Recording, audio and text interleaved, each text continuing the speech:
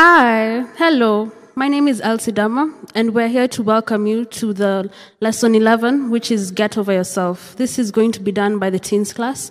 And for the mission, we'll have Elsie Ciro. For the orchestra, we're going to have Amy Andagalu, Elsie Dama. We're going to also have Marinya Numba. For the panel discussion, we're going to have Elsie Dama, Amara Tatiana, Bill Micheka, and teacher Eugene Okumu. And for the orchestra, they're going to be playing song number 529. I do hope you have a nice time and that you learn some things at Jesus' feet. Thank you.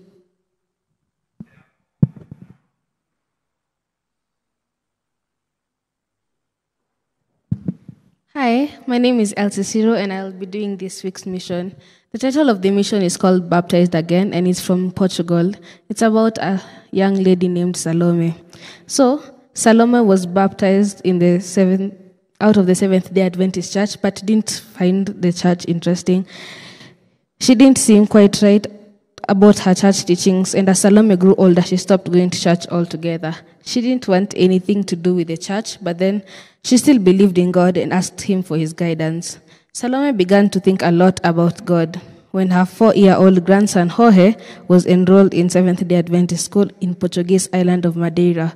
The island is located on an hour away by plane south of Portugal and off Africa's west coast.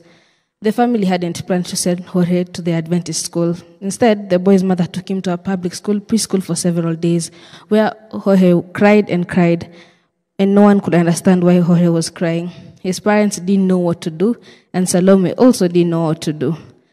Then the boy and his parents traveled to Funchal, the biggest city on the island, to carry out some errands. As the family went about their business, they noticed a neat school surrounded by a fence with a metal gate.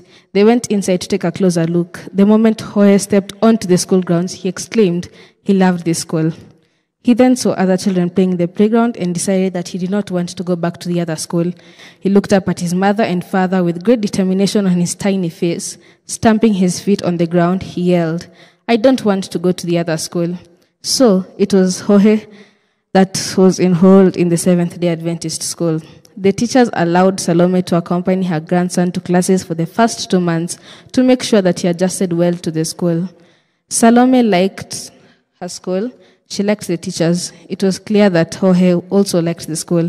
He never cried or asked to go home. The pastor of an Adventist church that met on the second floor of the school invited Salome to take part in Bible studies. "I don't mind having Bible study," Salome replied. "I can go to the Bible studies anytime, but I'm not going to be baptized again. No one is going to put water on my head again." She didn't go to the Bible studies, but after some time, Jorge and his parents started attending prayer meetings every Wednesday at the school. Then the parents started to take Bible studies. Seeing that they were studying the Bible, Salome agreed to the Bible studies. At the end of the Bible studies, Anna, a Seventh-day Adventist who was doing the Bible studies, asked if she wanted to pray again. Salome shook her head. It was her first Bible study, and she had mixed feelings about what was going on. Anna suggested that they sing a song instead, and Salome agreed. She opened her hymnal and held it out so she and Salome could sing together. Anna began to sing, "I am the potter, you are the clay." Immediately, Salome burst into tears. She tried, but she couldn't sing a single word. Surprised, Anna stopped singing. She got up and gave Salome a big hug. "Don't cry," she said. The song was very meaningful for Salome. She explained that the song, which Anna had chosen at random, had been played at the memorial service of her mother. Anna also began to weep. The two women wept together. Salome continued the Bible studies with Anna. She learned about Jesus' example of baptism by immersion. She saw that the Bible did not teach infant baptism. She also went to prayer meetings with her grandson and his parents. Then his parents declared that they planned to get baptized. 2 weeks before the baptism, Salome called Anna. "I want to speak with the pastor," she said. Anna guessed what was on Salome's mind. "Do you want to do what I think that you want to do?" she asked. The pastor was surprised that Salome wanted to be baptized after being so adamant about not needing to be baptized again. She suggested that she take her time in making a decision. 5 months later, Salome gave her heart to Jesus in baptism. Today, Salome serves as in the Women Ministries Department at her Adventist church. Jorge's father is a church elder and his mother is a deaconess. Jorge was baptized at the age of 12, and to this day, Salome does not understand why Jorge cried at the public preschool and was happy at the Adventist school. But one thing is clear: because Jorge went to the Adventist school, her life has changed completely. The Holy Spirit touched my heart, Salome said. That was when she knew that I had to be baptized. This quarter's 13th Sabbath offering will go to building schools in Portugal.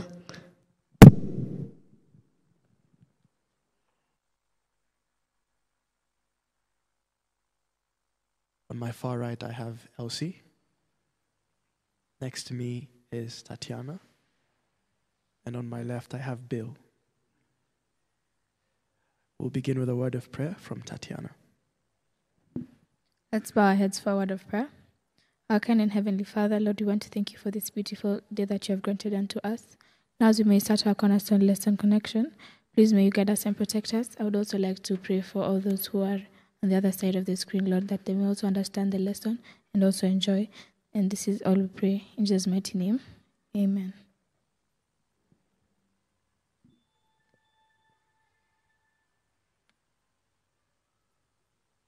So today we are going to be looking at lesson 11, the story of the children of Israel before they enter the land of Canaan.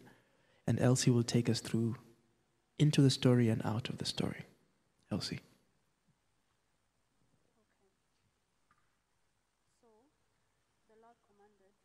The Lord commanded Moses to send some men to go and explore the land of the Canaanites, which he had promised to give to the Israelites. And he told Moses that from each tribe they should choose one man to go and represent. So Moses did as God had commanded him, and he sent out men from the desert of Paran. Now when Moses was sending these men out, he told them that they should go out through Negev and on into the hill countryside. They were to look at what the countryside, what the land was like, what the people were like there. Were they strong or were they weak? Were they few or were they many? Was the land good or was it bad? So when the men came back, they came back with reports, and they reported what they had seen before Moses and Aaron and the whole Israelite community at Kadesh in the desert of Paran. And they also brought fruits from that land, which they showed to the whole community. Now they gave Moses this account: the land is indeed flowing with milk and honey, but the people there are too strong, and the cities are very large and heavily fortified. But Caleb, son of Jephunneh, who was one of the men who had gone to explore, said that we should certainly go up and take possession of the land because God has promised us victory, and we can certainly do it. But the men who had gone with Caleb were adamant, and they said, no, we cannot attack those men because they are much stronger than we are.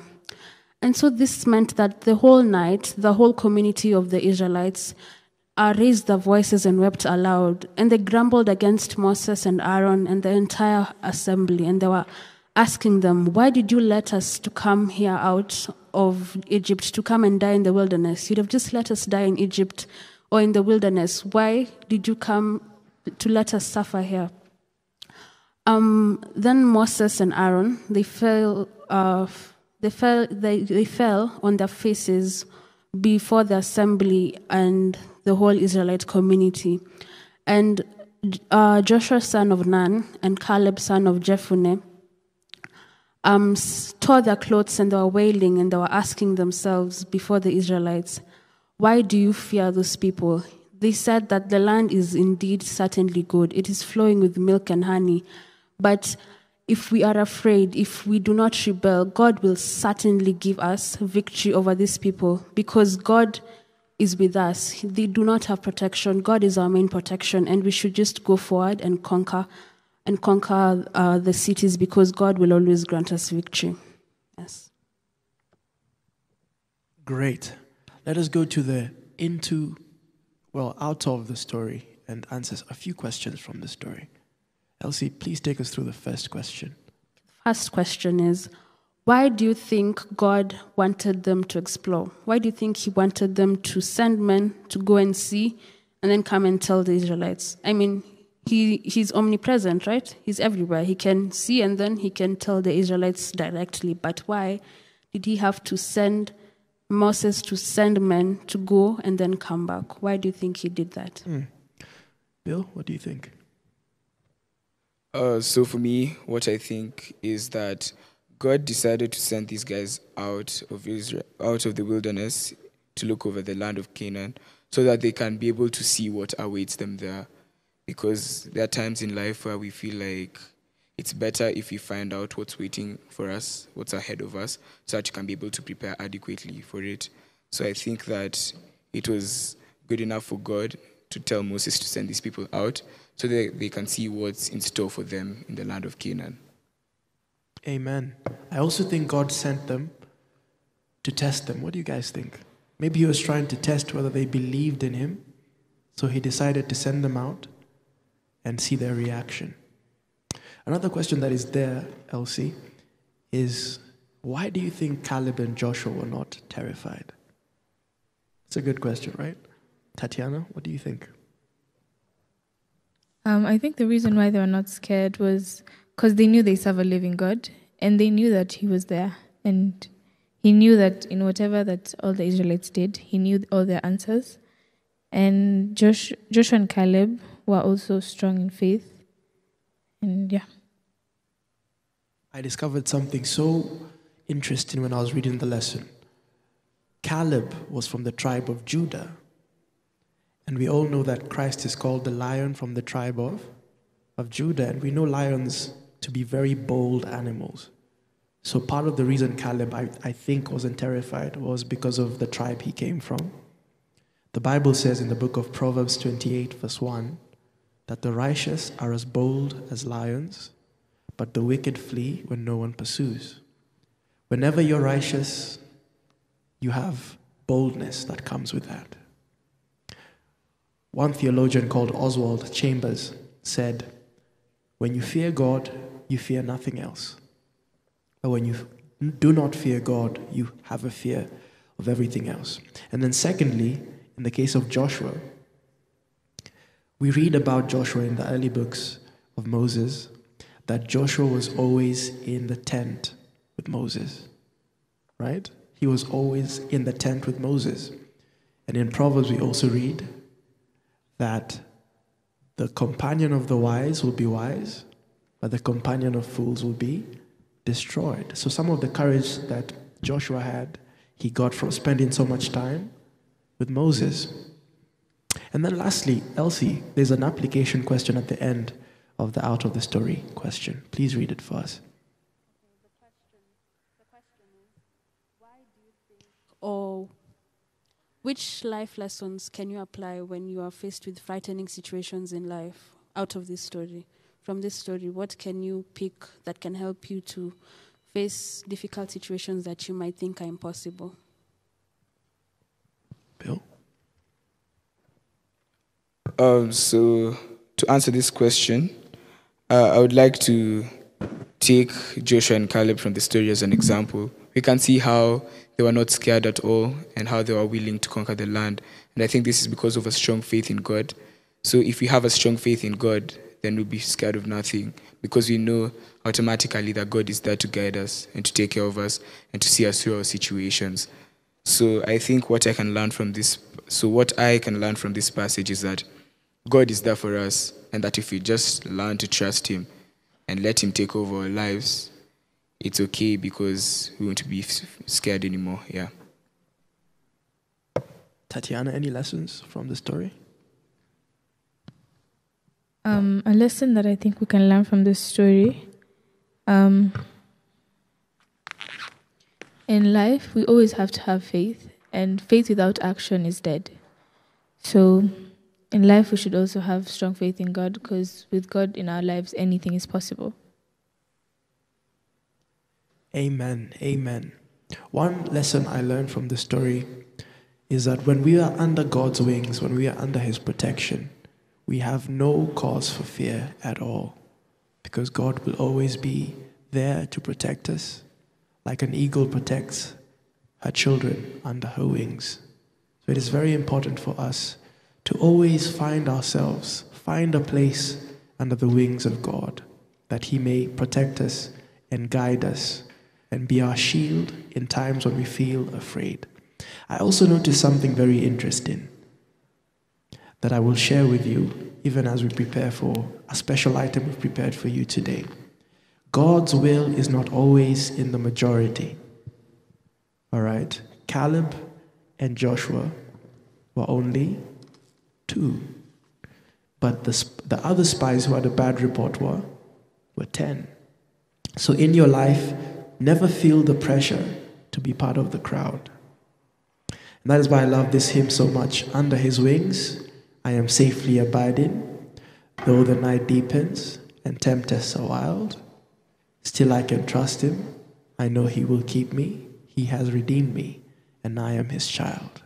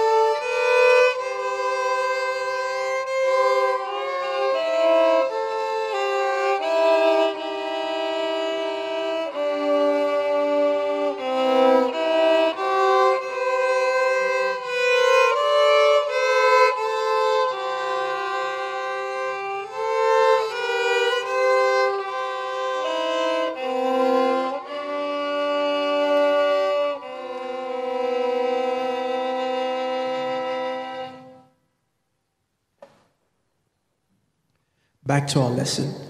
The key text is from the book of Numbers 14, verse 8 and 9, and it says, "If the Lord is pleased with us, he will lead us into the land, a land flowing with milk and honey, and will give it to us.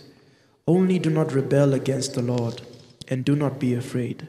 Their protection is gone, but the Lord is with us." Tatiana, could you take us through the flashlight of lesson 11? Yes. So the flashlight says, hope and courage gave place to cowardly despair, as the spies uttered the sentiments of their unbelieving hearts, which were filled with discouragement, prompted by Satan. Their unbelief cast a gloomy shadow over the congregation, and the mighty power of God, so often manifested in behalf of the chosen nation, was forgotten. The people did not wait to reflect. They did not reason that he who had brought them thus far would certainly give them the land.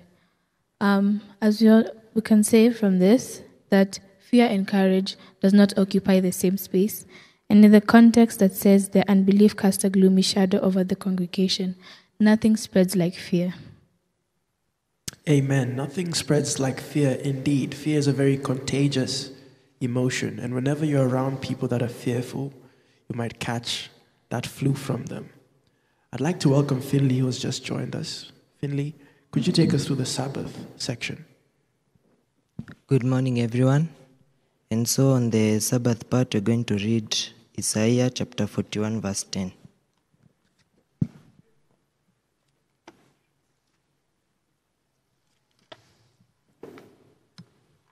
And it says, "Fear not, for I am with you. Be not dismayed, for I am your God.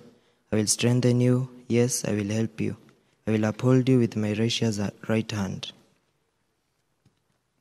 So the "what do you think" section of the lesson asks some questions about fear. As you answer those questions, think about fear in your own life. So in the "what do you think" section, it says that what scares you, write A for agree or D for disagree next to each of the following statements. So the first statement is, I think of myself as a brave person, and I agree. Because back in 2021, I was given a sermonette to present to the whole church. The second statement is, I'm scared of a lot of things. I disagree. Yes, there are some things I'm scared about, but not lots of things. Finley, how about we ask Elsie what she thinks about the second one? Do you agree or disagree? Are you afraid of a lot of things? Yes, I'm terrified of a lot of things. I just wanted to add something on the flashlight. I remember in school, one time, in school, the last week before we close, it's normally, we don't do anything because we're done with exams and we're just waiting for results. So we go to class, but teachers don't come. And I remember there's this time I was asleep and there was someone who's telling a horror story at the front of the class. And then people started screaming. And then I wake up. I don't know why they're screaming, but then I'm also screaming. So fear does spread. When I see someone else who's afraid, I'll just be afraid even though I don't know what's going on. So from that, I know I am afraid of a lot of things, be it people, crowds. I don't like snakes particularly. I'm afraid of heights. I'm a scared cat, really. I'm afraid of a lot of things. Yeah. Finley, you could read the next one. Maybe you'll find out what Bill thinks. So the third statement is, I think I handle fear well. I agree by having more faith in God and also praying to Him. The fourth statement is, fear holds me back from doing things I'd like to do. I agree because fear will not let you do things the way you want. Bill, does fear hold you back from doing things you want to do? For me, yes, fear holds me back because there's some times where there's some instances, where there are times where I'm faced with fear. Like one time, I had to make a presentation in front of this church, and the thing is, I was scared because it was during VBS, and around that time, the church is usually very packed. So the thing is, looking at so many faces that you're not necessarily familiar with can be very difficult to do. So there are times where I kept on bargaining and negotiating with the person who gave me the role, and I kept on trying to ask them to prevent me from doing this. But then now, as I went on stage, I managed to find out that everything was okay and it was all fine because God had given me the courage. But yes, it did hold me back in terms of preparation for this presentation because I kept on being worried about the people, or I kept on being worried about what if I started on stage, what do people think, stuff like that. So it did hold me back in terms of preparation for this presentation. But then now I realized that when I went there to present myself, I found out that I was okay and that God had given me the courage. Amen. Tatiana, what is your worst fear? That's a good one. My worst fear is actually that I fear God. That's my number one fear. How about you, Finley? What's your worst fear? My worst fear is the fear of the unknown. Fear of the unknown. Yeah. Wow, spooky. How about you, Bill? I fear snakes a lot, yeah. Elsie? I fear darkness. I don't like darkness. You're not a night person. Even when I sleep, I have to put myself in a box and put myself in a bright situation, like in my head, so that I can sleep, because I don't like darkness. Even in school, I have to sleep before the lights go off, because I can't survive in darkness. I'll just pee on myself or something. Oh. In our story, we read something very interesting in the book of Numbers 13 and verse 33. I'll read in your hearing. There we saw the giants. The descendants of Anak came from the giants, and we were like grasshoppers in our own sight, and so we were in their sight. So when these guys walked into the land of Canaan, the giants were so tall that in their sight they looked like grasshoppers. When I was young, I used to trap grasshoppers and put them in jars and play with them. I can imagine the Canaanites doing that to the Israelites, you know. They were that tiny. But even though we all have fears, if we read in the book of Isaiah 40, maybe Elsie can read for us, Isaiah 40, we find out that before God, we have no reason to fear. Isaiah 40 and verse 22.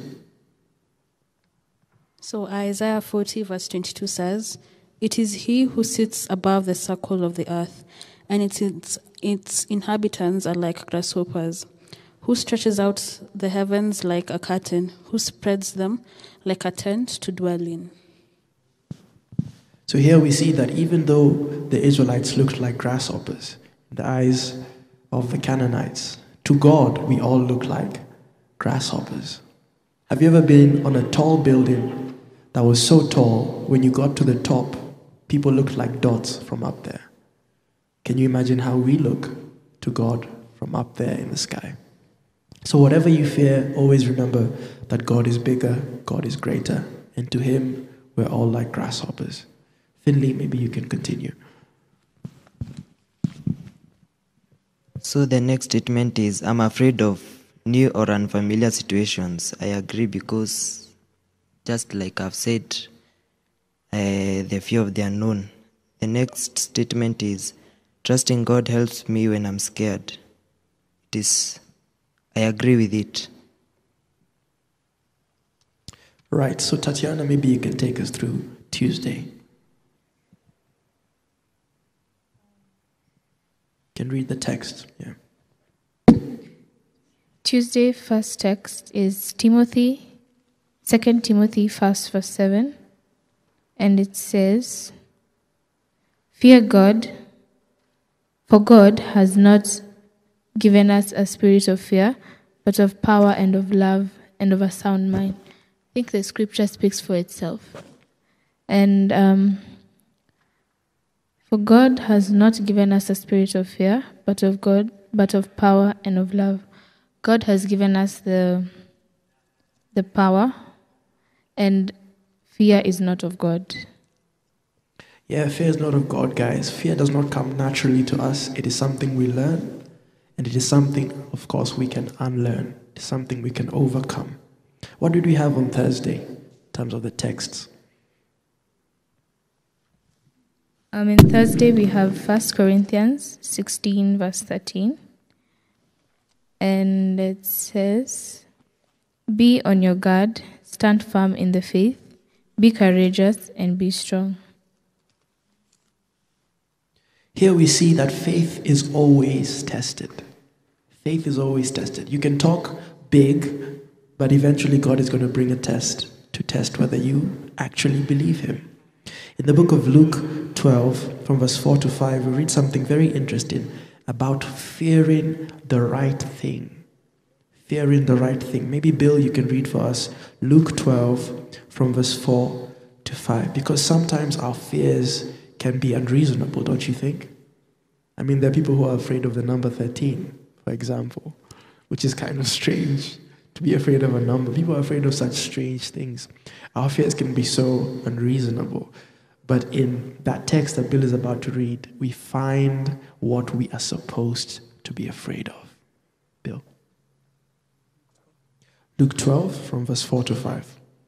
So Luke chapter 12, from verse 4 to 5, and it says, "Dear friends, do not be afraid of those who want to kill your body. They cannot do any more to you after that. But I'll tell you whom to fear. Fear God, who has the power to kill you and then throw you into hell. Yes, he's the one to fear." Right. So here we see it's only reasonable to fear God because God is above all, God is all powerful, and God has the ability either to take you to heaven or to take you to hell. You know, every other fear is unreasonable because everyone else is mortal. Everyone else is born and everyone else has a day that they will die. That they will die. Finley, let's go back to the punchlines.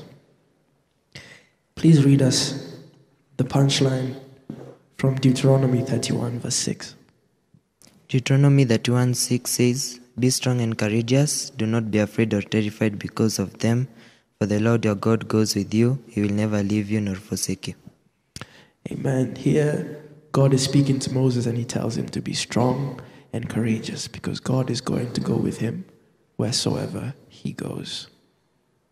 And we have a similar verse in the book of Joshua, chapter 1, and I'll read it in your hearing. From verse 8, Joshua 1 and verse 8, the Bible says, "This book of the law shall not depart from your mouth, but you shall meditate in it day and night, that you may observe to do according to all that is written in it. For then you will make your way prosperous, and then you will have good success." This is very important, guys. Faith is neutral. Whatever you feed it, grows. All right? Whatever you feed, your faith will grow. You can have faith for everything. It is important to cultivate a faith in God by meditating on Scripture because it will make you bolder and bolder and bolder. So Joshua was being told by God here, "This book of the law shall be in your mouth, and you shall meditate upon it day and night." Day and night. You know, many times you watch a horror film and you're afraid of going to bed, right? You think someone is going to come and take you in your sleep. That is because that's what you fed your spirit. Imagine if, rather than watch a horror film, you read your Bible. Would you still be afraid to go to sleep? It's unlikely. Would you still be afraid to switch off the lights? It's unlikely. But if you study the Word of God, you feed your faith in God, and it enables you to face very scary situations in life. How do you guys handle fear? Elsie? I'm going to speak on 2 ways I handle fear.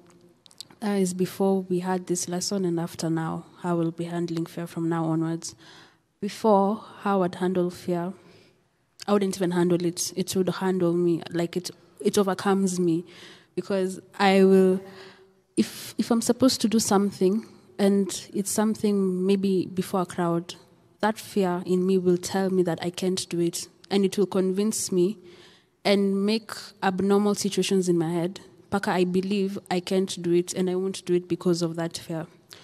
But since now I have gone through this lesson, I think from now onwards, I'll be handling fear by taking a moment to reflect on what God has done for me before. I mean, 15 years of my life, there's so much that God has done for me that this one thing that I'm fearing, it's nothing. He'll do it for me like he's done for me for other things. And I'll take a moment to reflect and absorb that into my head, and then ask God to help me and hold my hand through whatever it is that I'm about to do, because He is my Father, right? He's formed this whole earth. He's done all these marvelous things. Why am I not trusting in Him? So I'll trust Him more from now on, and I'll close the lights. Yes. Amen. Tatiana, how do you handle fear? Personally, handling fear for me was very hard, and I don't think I handled it, but I'd just run away from the fear, and it would also overcome me. But I think after this lesson, how I'm going to handle it is, let's come back to the story. The theme of the story is get over yourself. So I feel like in this context, I'd literally get over myself and have that at the back of my mind. God is bigger than the fear, and that's going to help me overcome. Amen. Bill, how do you handle fear? So for me, I have two ways in terms of going about it. So I do what people usually advise other people to do, like take deep breaths. Like you just breathe in, hold it for like 3, 4, 5 seconds, then I'll let it all out. And then another way is that if I'm fearful in a situation that I know I cannot change, that I have to indulge in this anyway, what I'll do is I'll close my eyes, count down 5, 4, 3, 2, 1, then go straight into it, so that like I'll be able to have the courage to do it. And after this lesson, before I tie to this lesson, I like what the last line of the third stanza in the song, Under His Wings, says. The last line says, resting in Jesus, I'm safe evermore. So what I learned is that when we rest in Jesus, when we let Jesus take control, we find out that everything falls into place. I remember reading this book by Ben Carson, Think Big, and it says that all we should do, we do our best and let God do the rest. So yeah, that's how I'm going to be tackling fear from now on. Yeah. Amen, Bill. Finley, how about you? How do you handle fear? So I'll handle fear by trusting God, and in real life situation, you can ask people who have gone through the same situation how you go about it. That's right. That's a good one as well. Because in life, there's always someone who's gone through what you're about to go through or what you're facing. Like we saw with Joshua, these were the first giants that Joshua was facing. But Moses in the book of Deuteronomy killed a giant called King Og, whose bed was about 13 feet tall, right? So you can always speak to people who have had an experience similar to yours. But I love something that Tatiana said, and she talks back to the title of the lesson, which is, Get Over Yourself. For every one glance at yourself, the Puritans used to say, take 10 glances at Christ. For every one glance at yourself, take 10 glances at who? At Jesus Christ.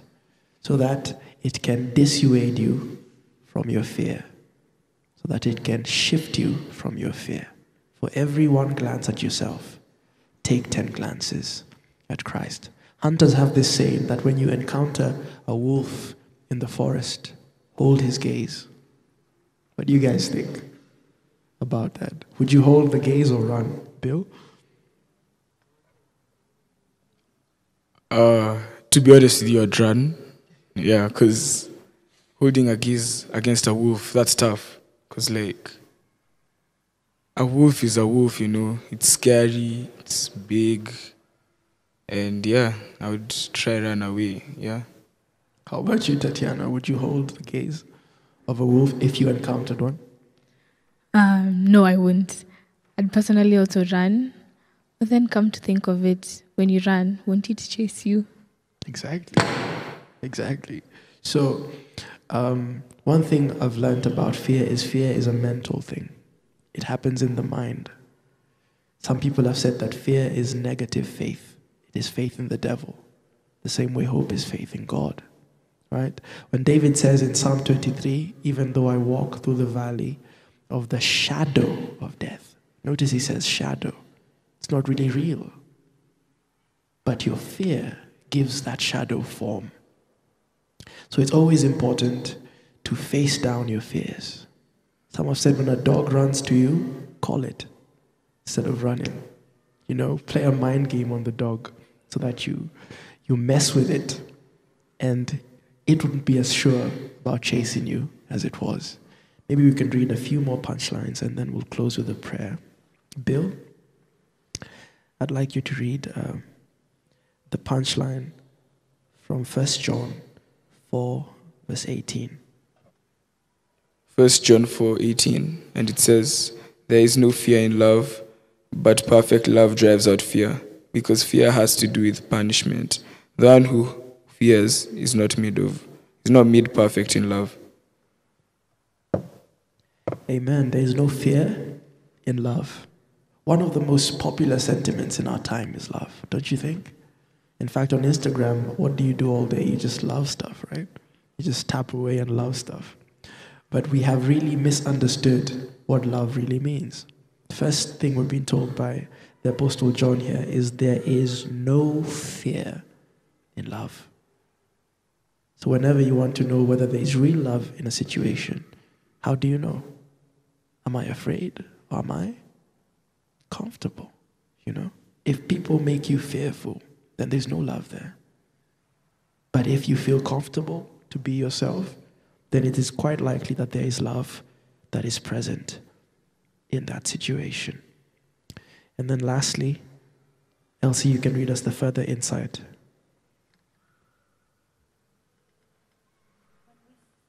Seem to doubt God's love and distrust his promises, we dishonor him and grieve his Holy Spirit.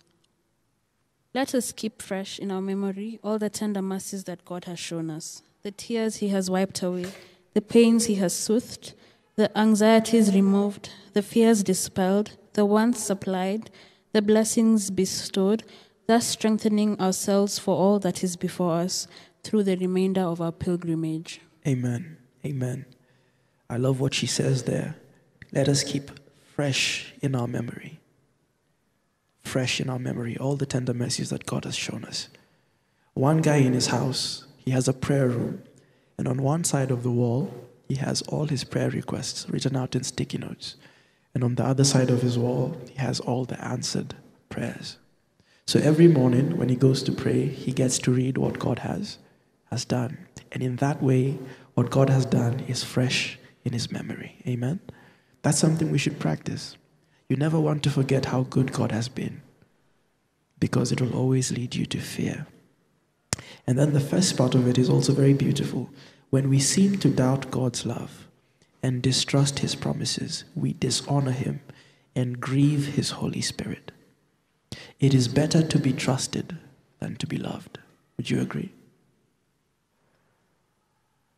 It is better to be trusted than to be loved. Would you agree? Yeah? All right. That has been lesson 11. Get over yourself. With the teens, Cornerstone Connections, I will ask Bill to end with a prayer. Sure, let's pray. Heavenly Father, thank you for this day. Thank you for the gift of life. We thank you for your guidance and protection so far throughout the day. And we pray that you take care of us, and we pray that you be with us. Pray that you sustain us and cover us with your precious blood.